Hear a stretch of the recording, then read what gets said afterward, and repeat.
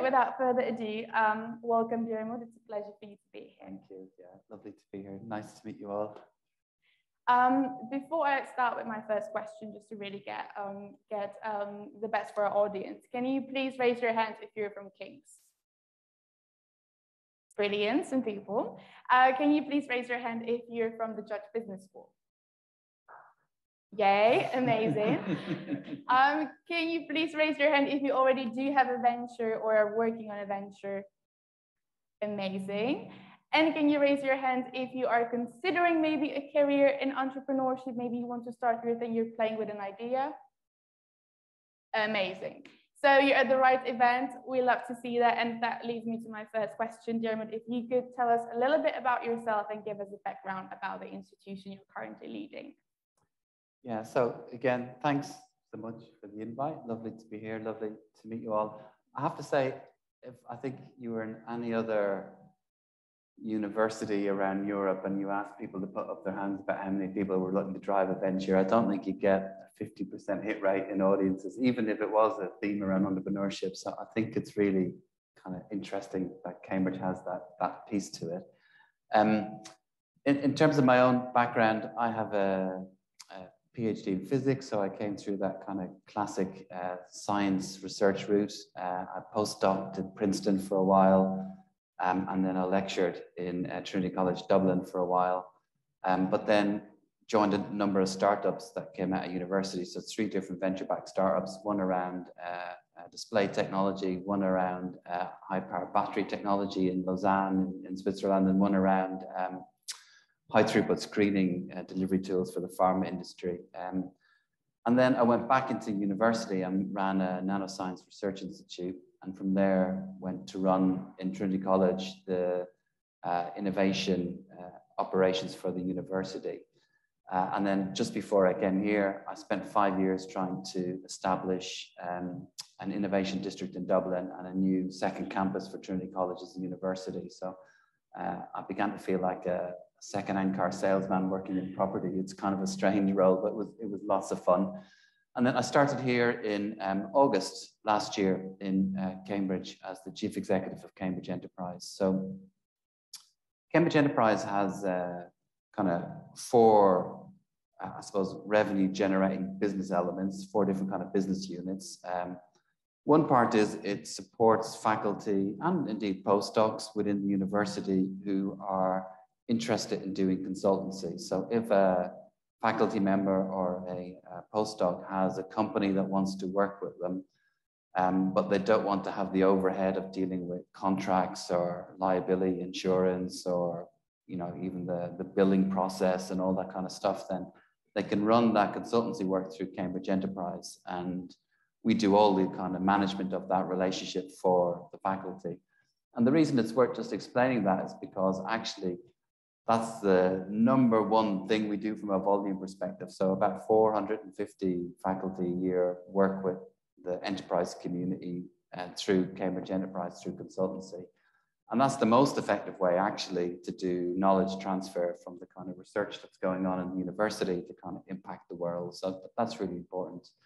The other pieces that we do is that we manage the intellectual property assets for the university. And I was just saying earlier when I was chatting outside that what's quite special about Cambridge, and it's kind of important for people to get their heads around it, but Cambridge spends somewhere around £650 million a year on research as a university, which is a huge sum of money. And what we try to do is identify all of the intellectual property that's generated from that spend and either protect it through patents or develop a kind of intellectual property strategy for that piece of innovation. But more importantly than that, what we then look to do is to see how we can translate that kind of unique insight to some kind of commercial impact. So typically that involves getting some form of kind of translational funding in to further invest in that piece of IP and to de-risk it. And then looking at 2 things, which is either to license it to a company, and we do about 150 licenses a year. So there's quite a lot of licenses going on from Cambridge Technology. or we look to see about how we can use that piece of technology to create a new spin-out company. And so when we do that, we then have another part of Cambridge Enterprise, which is a seed fund. So we have our own venture fund within Cambridge Enterprise that has somewhere in the region of about 40 to 50 million pounds to invest over the next 5 to 6 years. And really the goal of that fund is to be the first check that goes into companies. So we want to invest really early at kind of Pathfinder level, at pre-seed level, at seed level, and then even at Series A, we'll provide some level of funding. So, you know, the goal there is that we will invest early and we will help those founders to develop a credible business case and to ideally syndicate that round of investment with the right partners so that there is a pathway to that company scaling to the point that it can really grow and become self-sustaining. So we have that kind of piece to what we do. So, you know, in principle, what we should be able to do is to support anybody within the university from that kind of early gestation of I have an idea, all the way through to the protection of the idea, the de-risking of the idea, the licensing or the investment of that idea, to the creating of a company, all the way through ideally to an exit. So it's a really incredible, to my mind, after looking at other places, integrated offering that's in Cambridge already to support people who are looking to, I suppose, be entrepreneurial and to take ideas forward. So that's what Cambridge Enterprise does in essence. Brilliant. Before we dig a little bit deeper into the cluster itself, you're a man of science, even though you don't title yourself that way, but you studied physics, you studied material science. You worked for a long time at Trinity College, not that Trinity College, Trinity College Dublin. And you have some experience in the US as well, particularly from Princeton University, if I'm not wrong. When you came to Cambridge, everyone said this is a very unique environment, very unique cluster. You actually have the comparison. So when you arrived, what do you think really makes this place special? And was there something you were maybe negatively surprised by? You were like, oh, wow, like this could work a bit better. This is something we have to improve. Yeah, well, I mean, what makes it special is somewhat self-evident. Perhaps everybody living here every day and going to the college every day or the university takes it somewhat for granted. But, you know, it's a top 3, top 5 global university. The quality of the faculty is incredible in terms of the kind of research excellence and capability that's there. The amount of investment in research within the university is incredible. As an example, there is more money spent every year in Cambridge than the entire Irish higher education system. So one institution, which is not a large institution in global terms, you know, certainly in terms of student numbers, it's got its huge disproportionate kind of research capability. The infrastructure here is incredible. You know, when you visit some of the research labs and you see the quality of the infrastructure that's there, it's amazing. And obviously there's this incredible piece of fortune or piece of foresight, depending how people tell the story. But, you know, going back over 40, 50 years, you know, the first science and technology park in the UK was in Cambridge about 50 years ago, and it's still there and is thriving, you know, which Trinity College set up. And that really stimulated this development of the Cambridge cluster, where you have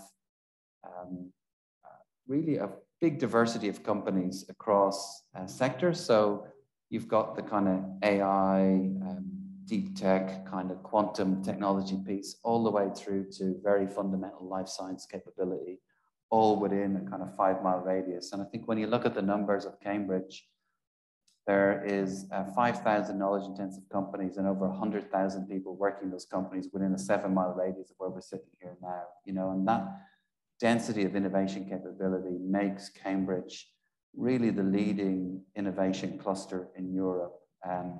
And really second really to only what you see adjacent to MIT and Stanford. So there's an incredible kind of depth of capability here within Cambridge that's very special.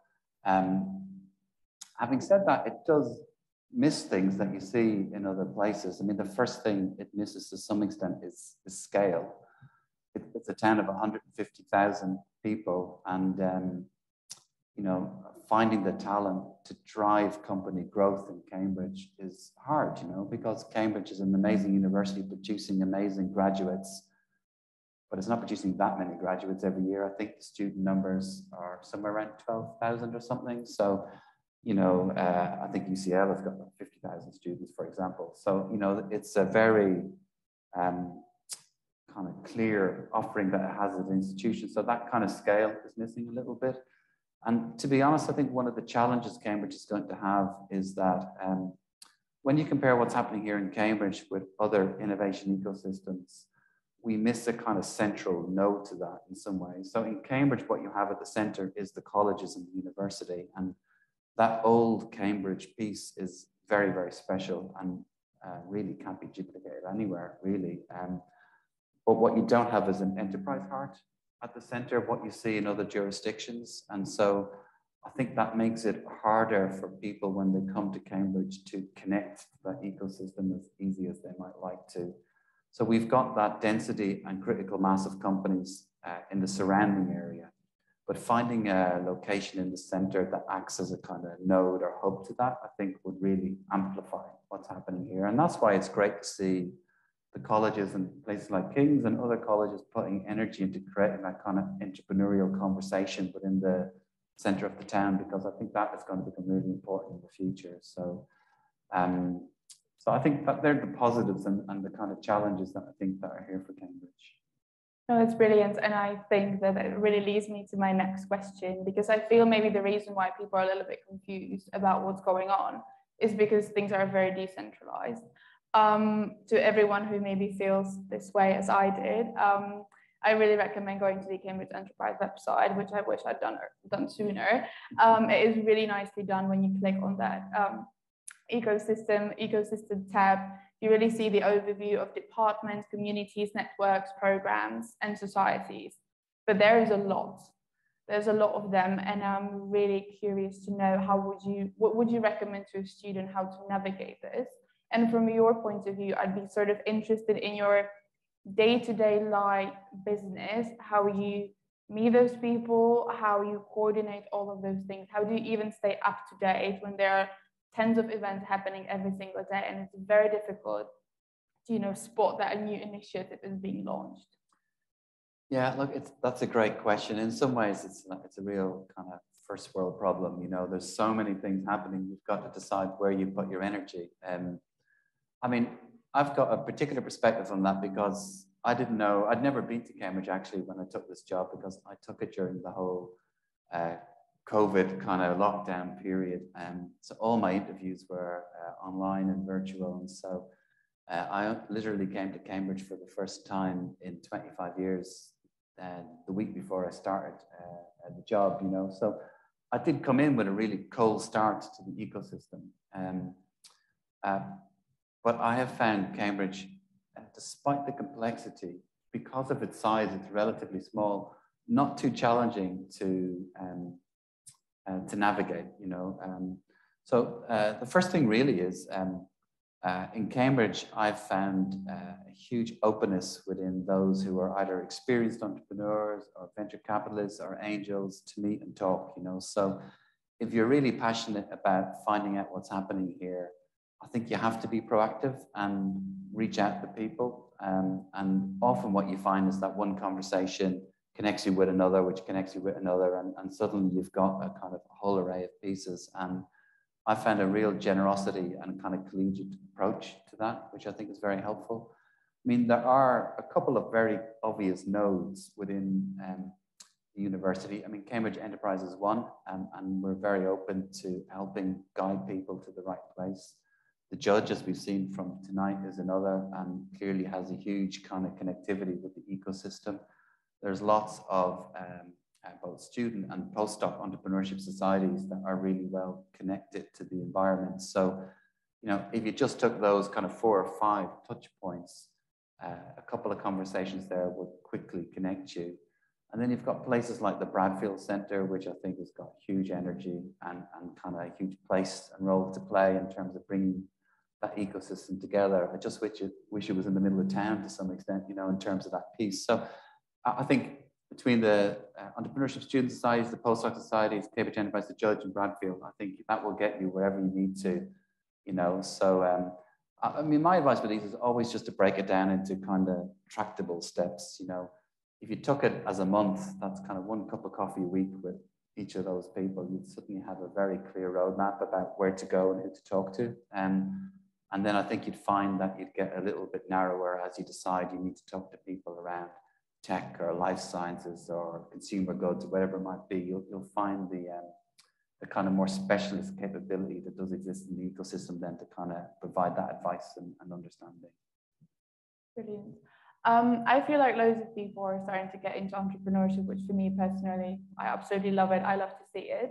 I'd be really interesting to know how us as students or departments or colleges, what can we do to make stuff more centralized?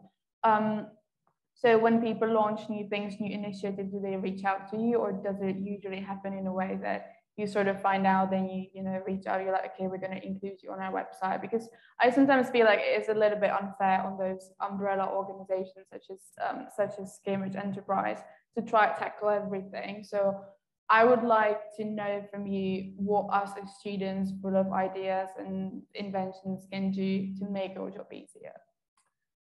Yeah, I mean, again, I don't think it has to be complicated. So we have a really good communications team within Cambridge Enterprise. So just letting people know what you're doing is a relatively easy first step. I mean, often, I guess people, when they're trying to get new initiatives up and running, either oversell, which can kind of get the huge energy and passion for it, but maybe sometimes miss how it connects with people and their particular purposes, or they're too nervous to push it out, you know. So I just think you need a really clear kind of what we would call, I suppose, a problem statement, what it is you're trying to do, and what's the problem you're trying to solve, and how does that connect to people. And if you just let the different stakeholders know, I think people are really happy to support that. Also, you know, you don't need to do it all yourself, because there's a lot of ready-made networks that we manage, you know, or Cambridge Network manages, or, you know, the Judge will have. And so getting your event, not trying to drive your own communications, but getting your activity onto other people's communication chains, where you leverage all of their networks and all of their contacts, can be a much more efficient way to do it. I mean, once that's structured right, you get all the messaging back, but you don't have to do all the work to push it out. So I think that's probably the simplest ways to do it, you know. I mean, just on the first point, I mean, you're saying there is a huge interest in entrepreneurship now, and I think that's fantastic, you know. And I think that's driven, I think, now from the fact that students are much more mission driven than they were 15, 20 years ago. Most students want to do something that has meaning and purpose for them, as opposed to just bring in a paycheck, you know. And I think it's fantastic that people are thinking that way early on, because the right time to do that is actually in the first kind of 10 years out of college, when you're really thinking about how to shape your career or what to do.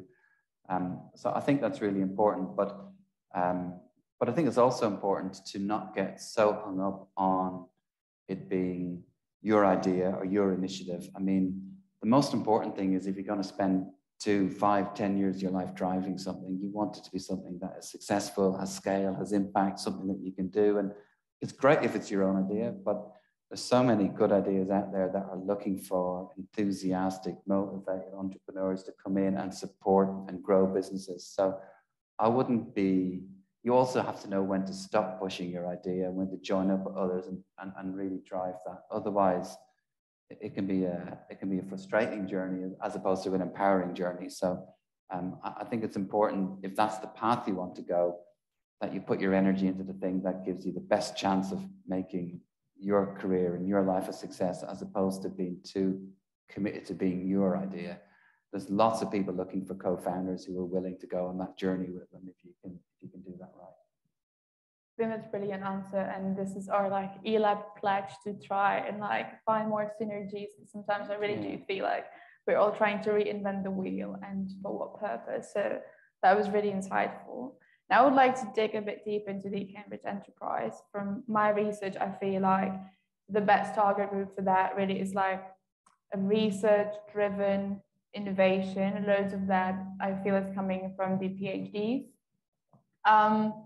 If I am that student, where do I start? I have an idea, maybe I have a keen course mate or a friend from college.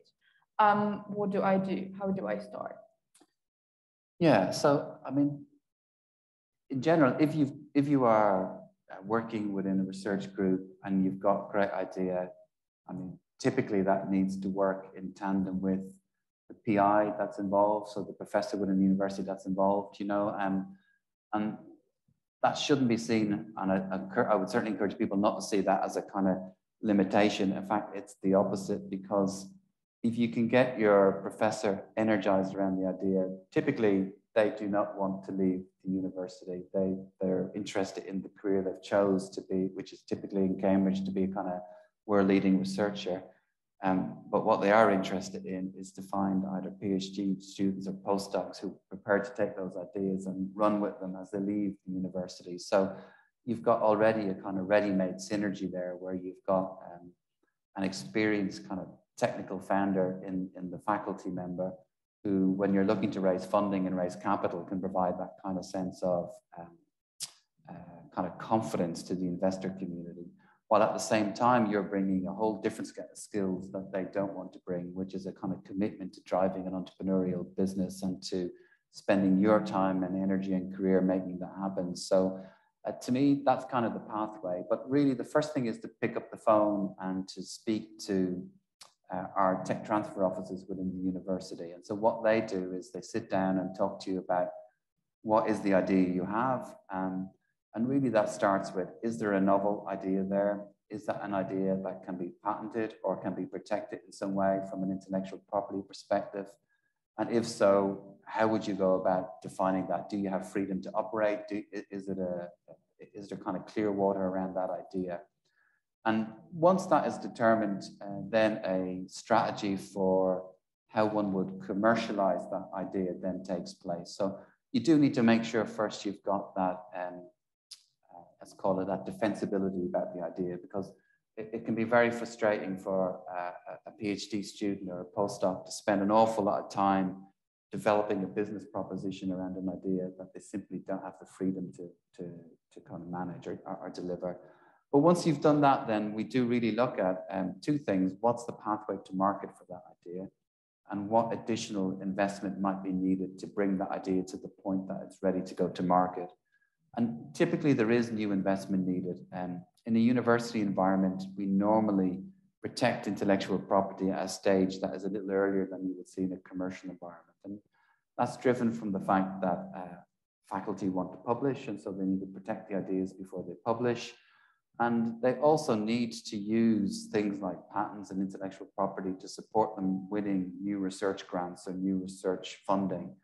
And so once you've protected that idea, there's often a kind of further investment stage to get it to the point where it's really investable from the private market, from a venture perspective or a commercial perspective. And so we work with the teams then to look at how we can raise capital to do that. And there's a lot of public funding for that. And that is definitely the best source of capital at that stage, because it's non-dilutive capital. It doesn't take equity. It comes into the company and you can spend it and manage it as you want, or not into the company, typically into the university, but to support the company objective at that stage.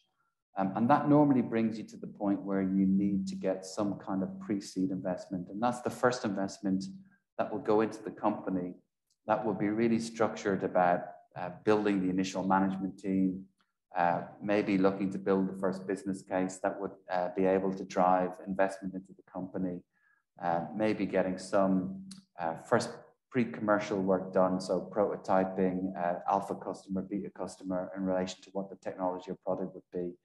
And we would have a team that would work with you all through that process, all the way to getting to the point that you would have a, well, we say business plan, but in truth, nobody writes a business plan anymore. It's a pitch deck, it's a proposition to the market that, that we would be able to say that we would commit typically the first check to the business. So how that normally works would be our seed fund team, our venture team would look at the business and would bring it to our investment committee. And the investment committee would normally say, we'll write a check for $250,000 we have a sidecar fund, which is managed by Parkwalk, that would match that check. So you'd have a $500,000 check, but that would typically be subject to you raising $1.5 million or 2 million at a certain valuation. So we don't often give a check in isolation. We want to see the check syndicated. We want to see people prepared to share the risk. And we want to be able to see people coming in who are investors coming in who've got the capacity to support the company through a Series A and a Series B round. Because if you syndicate with the wrong partners, you can run out of road in a business really early without having the capital to see it through. But we would help identify those other investors and help drive it. So there is a clear pathway there for a PhD student with an idea. It's not a short pathway, so it's a journey over a number of years, but it's a pathway that will help protect IP all the way through to the syndicated investment and really a company that has a couple of years of serious capital to drive business growth. And having worked in other places in the US and in Europe, you know, that kind of integrated pipeline of resources is very, very unique. I can't think of another university in the UK that has a seed fund like we operate within its university. Most of them operate some kind of partner venture fund where they don't have control themselves over the investment decisions. In the case of Cambridge, Cambridge University is investing in the seed fund, and we are investing on a double bottom line agenda. How do we support the impact of the research of the university, and how do we make money? But it's both. So, you know, we're really prepared to work with companies to help build a commercial proposition, even if the initial proposition, you know, isn't meeting that bar. So, you know, to have that support built into the institution is really unique and valued. Amazing. You touched upon the ownership and the intellectual property rights. I'm very far from being a researcher and doing anything meaningful in academia. However, having spoken to some of the PhD students, when they're sort of deciding if they should firstly, like, you know, finish their PhD and then maybe start doing something there, if they should really like squeeze that in and like use all the resources and start while they're studying. The question they always raise is, should I use the network available? Should I use the Cambridge cluster? Should I use the Cambridge enterprise?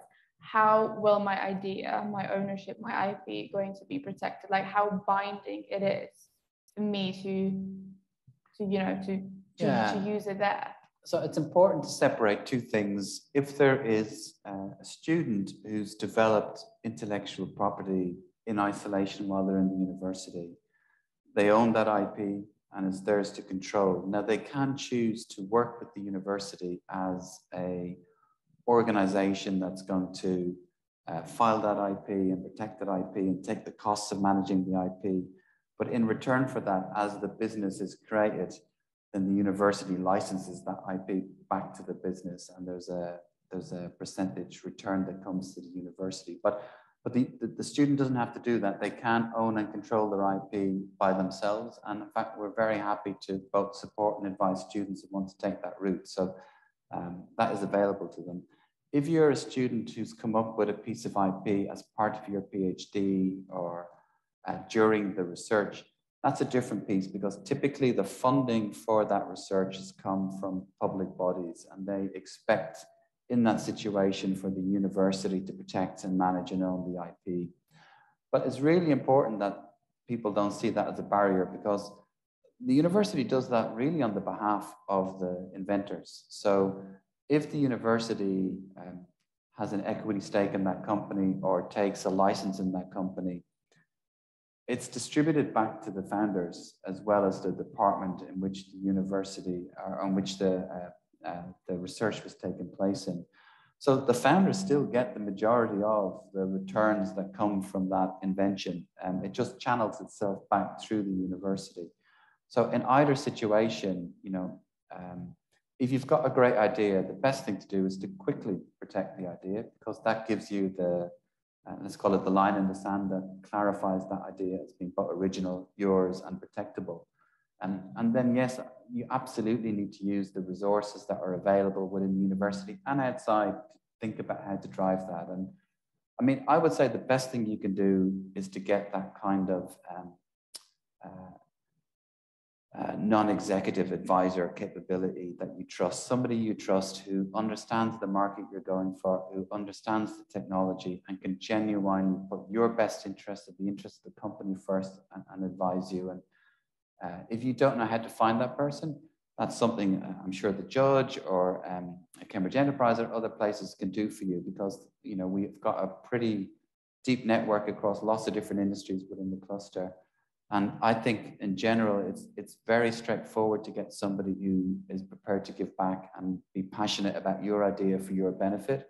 And I would really encourage that early. It doesn't have to be, and entrepreneurship isn't a kind of solo experience. It's a deeply collaborative experience. And if you're trying to do this and control this in isolation, you're really losing the kind of wisdom of crowds, and you've got to leverage that. So you can go either pathway, but Cambridge is unique compared to any other university in the UK. It doesn't take an automatic right on any piece of IP. So other universities do that. The IP policy here in the university is structured completely to favor the inventor and favor the kind of the innovator within the university.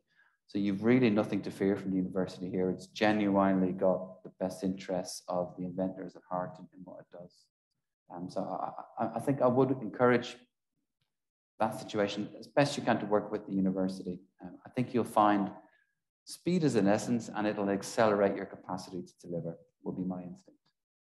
I think that's really reassuring. So thank you for that. I'm sure that some people needed to hear that to not be scared and come forward with that idea. Since we have quite a large JVS crowd here, I am interested if you could elaborate. It's a shame that Bruno isn't here, so I'm kindly asking you to take up on that role. If you could tell us a little bit more about the collaboration with the Judge Business School, and particularly how maybe us as business school students who are developing an idea can use the resources from the Cambridge Enterprise from the other side. And by that, I mean that, for example, I've spoken to some brilliant PhD students who are like working in data or with AI, etc. And I would really be keen on maybe funding their research or helping them from the other side, because it could potentially benefit my business. I can bring them on board, etc. And I think that quite a lot of EMBA students or MBA students might be, in a similar situation, trying to, get that brilliant PhD student. Is there a way how we can do that? Yeah, so there is good collaboration between Cambridge Enterprise and the Judge, but I would say it's operating at a nice kind of informal level of engagement. So many of our staff support programs being run within the Judge, be it the Accelerate program or the social entrepreneurship program, other pieces. So we would go and give talks or lectures or engagement on that. We support and judge some of the kind of competitions and the pieces that are there.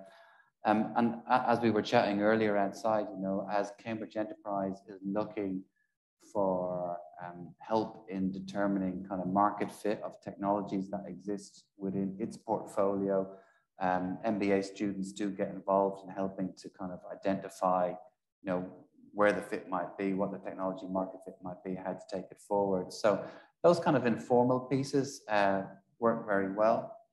I would like to see a more formal connection, and we've begun those conversations actually over the last few months. So I think there's definitely opportunity to strengthen that. In terms of the piece of MBA students thinking about wanting to be connected to an entrepreneurship business, I mean, I would really make that kind of desire known both at the Judge and at the likes of Cambridge Enterprise. We are always looking for, one of the biggest challenges is finding executive talent that will come in to support company formation. And typically what we have within the Cambridge environment is a really deep kind of technical capability within the environment. So a kind of chief scientific officer, chief technical officer level, all those kind of pieces. We've got those skills in depth. Finding people who've got experience in investment, in venture, in company growth, in operations, in scaling and internationalization, they're all skills that are needed. They do exist within the cluster, because there's such a rich diversity of companies here. But obviously what the MBA program brings in is kind of talent from much broader than the cluster, from the UK and internationally in general. And so, you know, being able to tap into that is a huge advantage if we can do it. So I think that's something we'd love to see happen a little bit more, and we would certainly encourage it. You know, it's just a different mix, you know, because MBA students are coming with such a diverse array of backgrounds. So finding the right fit with the right company needs to be done, but I think there's a real opportunity there. So, but again, I don't think it needs to be complicated. Making it known to people that you have an interest, that immediately allows our venture team to begin to think about the companies on its portfolio and what they can do. One thing we're also have been running the last few years is a postdoc business plan competition. And that brings a lot of the early ideas that do exist within the research labs into a kind of focused program that runs over a kind of 4 to 6 month window. And if you had a desire to get involved in an early high-tech company that is at the kind of company formation stage where you'd be a co-founder, that is a great competition to try and find ways to connect with the portfolio of technologies that's existing in the university. So that's a really easy win. And that will be advertised in April. We'll be shortlisting kind of finalists in June, and all those finalists will be looking for business partners to come in and support the company development. So, you know, those companies over the last few years have gone to raise tens of millions of capital. I mean, they're really high quality offerings at the end. So, for people who are looking for the right entrepreneurial fit, that's a great way to get involved and shape it. No, absolutely, I absolutely love it. Thank you for that. That what you said really leads me to my sort of last bit of questions before opening the floor for our audience. You have a vast experience with several university-founded startups, and I think I'm not wrong to say that you meet in Cambridge, you meet various different people every single week. Everyone wants to network, everyone wants to collaborate. It is very difficult to choose where you put your energy. So I am interested in your opinion, if you could share with us some lessons learned to give us a head start. Firstly, I'd like to hear about some success stories. It could be a good venture, it could be a great team fit, it could be a great dynamic, or very well managed expectations from a partnership. And then I do like a bit of misery, so I would like to hear about a failure story. What didn't work? What's like a common pitfall? Maybe some unmanaged expectations, unmet expectations from what you've witnessed either here in Cambridge or during your career. Yeah. So, well, the success story one in Trinity, we set up a student entrepreneurship accelerator that we ran over the summer, and it was funded by Trinity Angels in Dublin. And we set the first one up. We set it up really with a view that it would be a nice experience for students, which in hindsight was just so patronizing because, you know, the students didn't view it as experience. They viewed it as something that they wanted to do to drive new company growth. And the very first year, a company came out of it, which was a social entrepreneurship company, which are very difficult to get going, called Food Cloud. And it's really worth looking up. It's the most amazing company, 10 years on. They started out with this really, really simple proposition, which is that every day there is food waste from restaurants and supermarkets that are going, that are literally being dumped, while at the same time in the same locations geographically, there's charities with huge food need and underprivileged areas not being served. And they just created a really clever app that connected charities, food depots, supermarkets that were throwing food out with local charities in the area. And they got traction immediately. The big supermarket chains brought in, Tesco being the biggest one.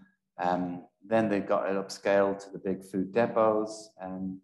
A decade later, they have a business of a couple of hundred people, and every month they're doing about 2 million meals of food waste to food need through this kind of digital platform. They've internationalized and have operations in the UK and the US, and all mission-driven, all social entrepreneurship. Hugely empowering story of 2 students that had a very clear proposition and were able to understand how to operationalize that in a way. I mean, that's a Me Too product in a way. There was nothing intellectual property orientated about that. There was nothing unique about it. They just actually found a way to inspire people to participate and do it. And so to me, that's been the most eye-opening story. I mean, I've seen lots of companies raise lots of venture and have exits, you know, but nothing that's actually had that kind of global impact from a really clear problem. Day one, they knew what they wanted to do, and they delivered it. You know, the big failures are often around. I mean, my own career back in 2001. Nanotechnology was the next big thing. It was around the dot-com bubble. I worked for a company called Entira that raised £20 million as from UK Fund Evolution Capital to invest in integrating intellectual property assets together to create a kind of nanotechnology portal. And it honestly, I look back and wonder why anybody gave us any money at all. You know, it was clearly doomed to fail from the beginning, and it did fail, you know, because we didn't have a market fix. We didn't have a sense of how we were going to commercialize the technology. We just had this view that there were IP assets out there that if were integrated and conglomerated could add value. And we did create businesses from it, but we just didn't have the clarity of purposes. And after 2 years, that just ran out of steam, you know, because you needed much more patient capital and deep pockets to drive that kind of business. And the big lesson from that really is you've got to get your market fit early. If you're going to be driving a business growth, if you're going to be looking to raise capital, you know, early pathways to revenue are critical. It gives everybody confidence that you know what you're doing, that you've got customers, that your product has somebody that's prepared to pay money for it. And although that is such a self-evident lesson that you learn probably day one in business school and everything else, it's so clearly the one thing that people get wrong all the time, you know, in terms of getting that right there. And so getting something out quick and not being prepared to kind of learn while you're commercializing, I think is a really key piece. So, you know, that's something that went badly wrong. I was involved with that. I've certainly learned a lesson from long term, yeah, big time. Thank you for sharing that. It means a lot. So that was sort of my last question. Now I would like to open the floor for audience and also those of you online, please pop your questions. We have this purple catch box, so we're going to throw that at you. Adam's going to throw it, not me, and because I would injure you. And yeah, just say your question. Yeah, so we have one question from the online audience. Eugene asks, if you have those executive skills that you were talking about, how do you make yourself available to, you mentioned the postdoc competition, but maybe if there are other ways how to potential executive candidates can make themselves available?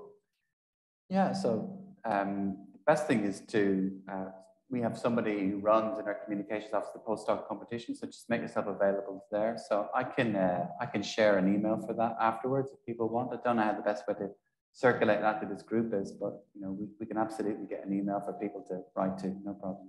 Or people can just write to me. It's not an issue either, no problem. Okay, thank you. Okay. Thank you. Thank you, Dr. O'Brien.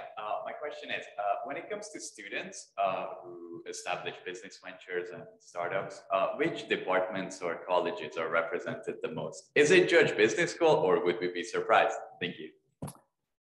Yeah, so I don't have the answer for that in terms of the integrated volume. So from a research perspective, it's not the Judge Business School, so it would be computer lab, it would be the medical school, it would be engineering. They would be the big kind of drivers of new companies. But there is a big cohort of companies that are founded by graduates that have come out of the university in terms of the training, the skill, maybe even the ideation was in the university, but they haven't needed to use or haven't chosen to use the kind of framework of the university to drive the business. And I suspect there's plenty from the Judge Business School that fall into that category. I guess people from the Judge may be better positioned to answer that than me, but from Cambridge Enterprise perspective, we don't see that cohort of companies so much. We tend to see the research-driven businesses a little bit more. But actually, we are producing for Cambridge that data, and in the next 2 weeks, we will have it. And I'm sure it'll be published on our website and publicly, because one of the big challenges with Cambridge is that there are many what people call sneak out companies that have come from within the university environment, but have gone out on their own. And we've been trying to track those and identify which Cambridge graduates in the last 3 years have raised venture-backed companies. And so we'll be able to track that back now and map it onto the department, school, faculty they were in, and give you a much better answer to that question. But I suspect that it's interesting. I had lunch today with a Cambridge graduate from a while back who's was in history, and has spent the last 25 years doing investment management in UBS, and has founded and been involved in loads of companies. So, you know, there's no question entrepreneurial focus and capability comes from right across the spectrum. Yeah. Thank you.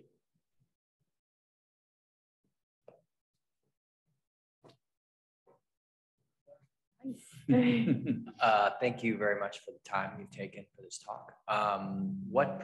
Two questions. First, what percentage does the school take for research-led projects, or does it vary based off of some factors? Yeah, it does vary a little bit, but the broad rule is a third, a third, a third. So typically the university gets a third, the department a third, and the founders, or not the founders, the inventors a third. But it does vary with different thresholds of royalty. So at the lower royalty levels, the founders get more, and as the success increments up, it gets a little bit distributed more evenly. So the IP policy is public and on the website, and it has all of those numbers in it.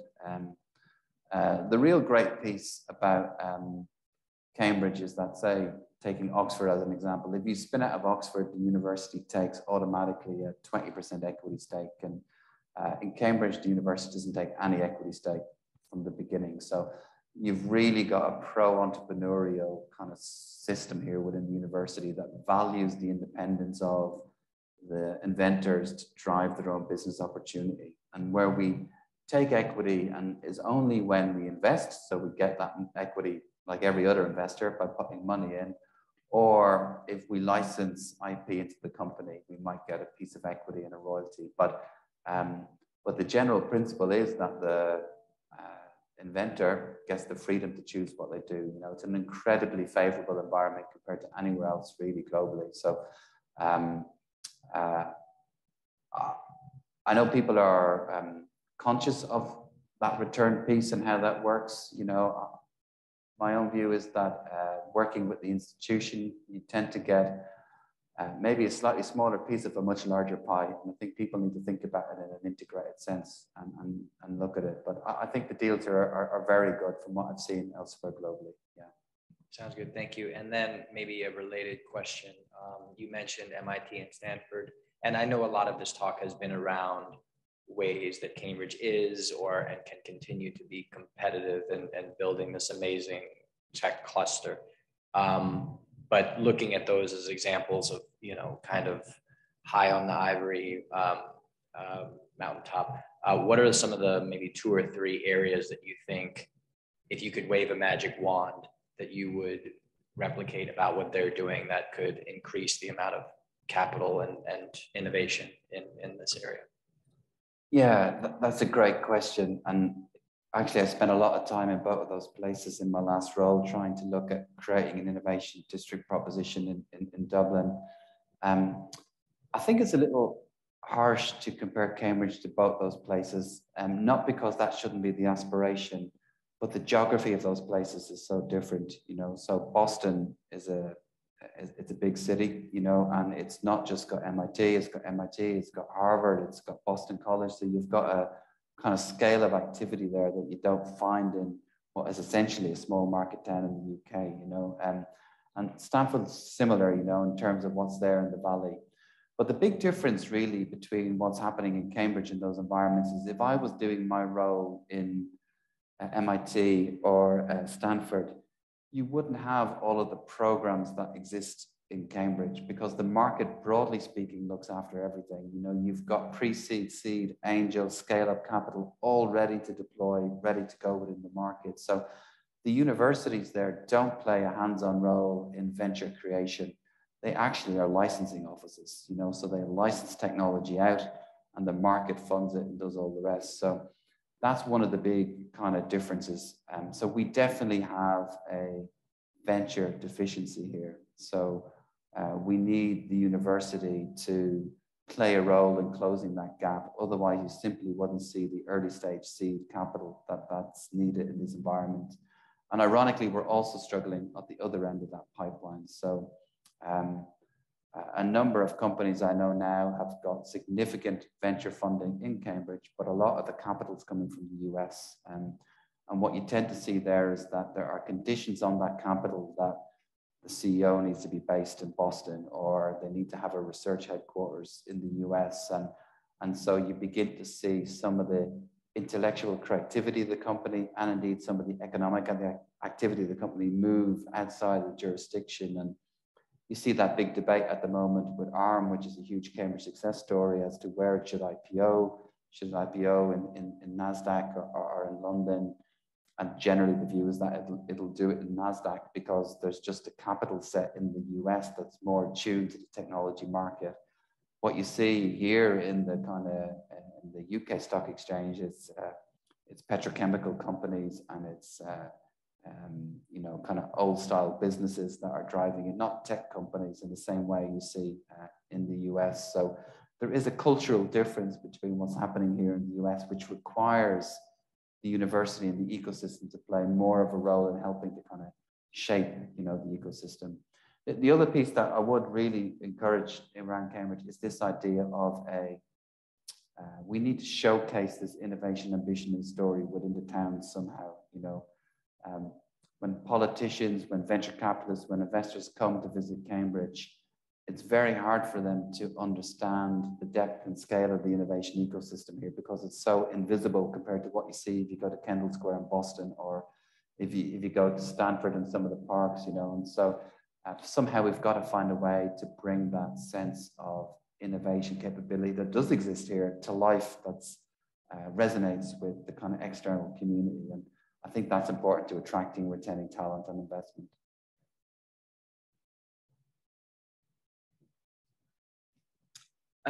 Being cognizant of the time,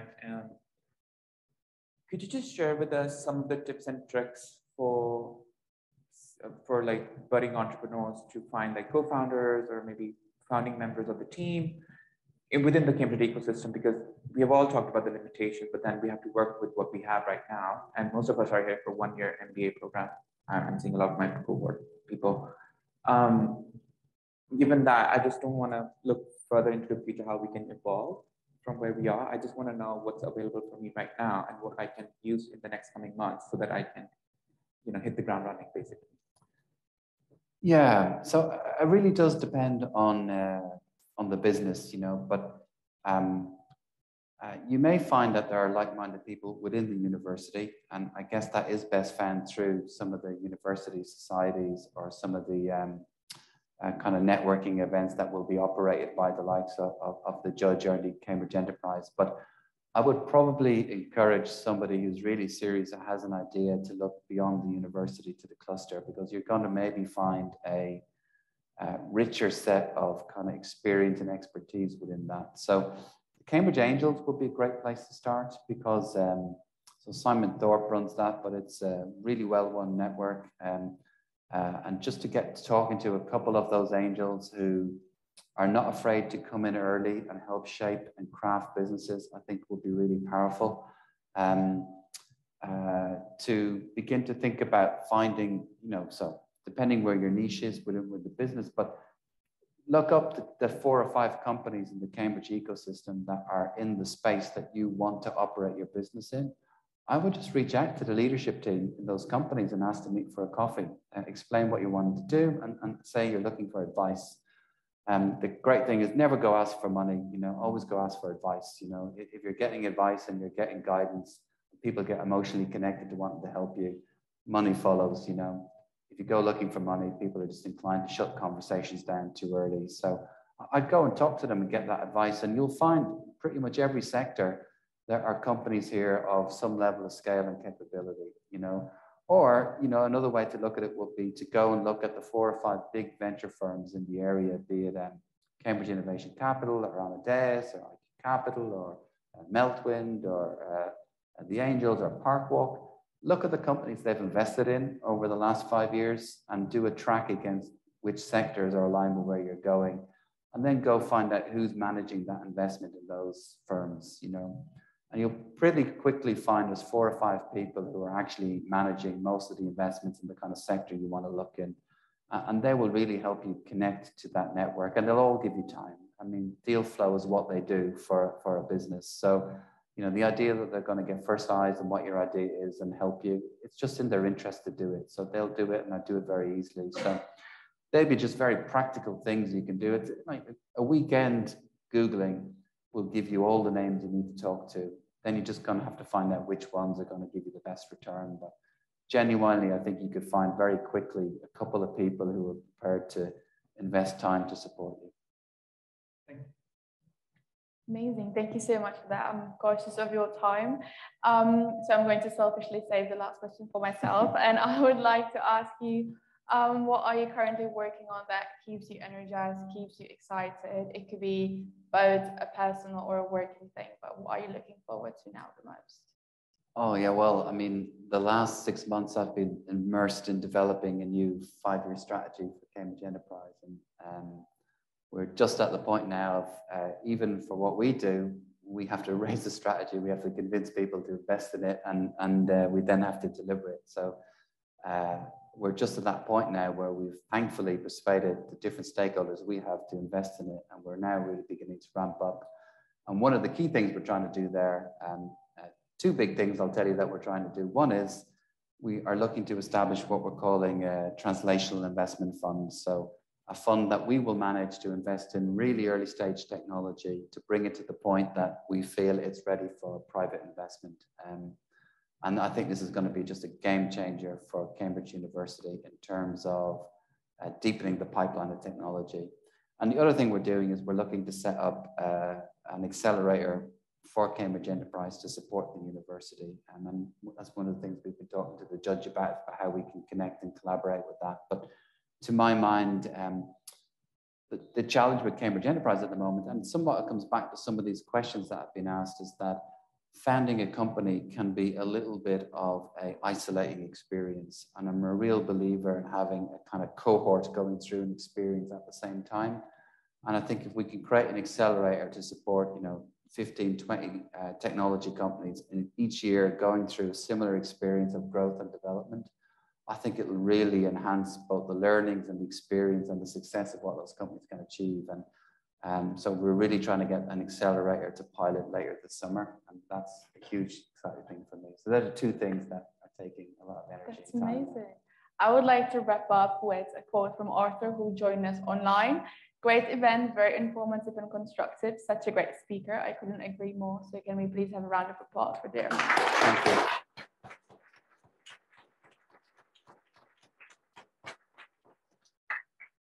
Thank you so much, everyone, for joining us tonight. I hope you had a good time. You know where to go. Please do not be like me and do not find the Cambridge Enterprise website this late. So go do your research. Join us ideally tomorrow for the Zoom with Alan Merrill and Stephen Fine.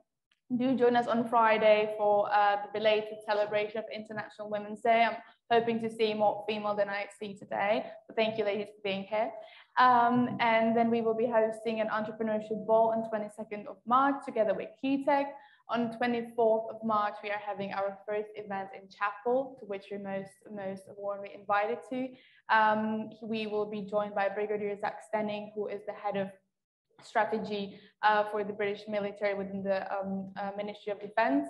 And in May, we have the CEO of Rolls-Royce, Warren East, coming to join us. So do join our newsletter so you have a priority invite, and we'd be very excited to see you soon. Please enjoy the wine next door, keep the conversation going, and thank you for being with us tonight. Thank you.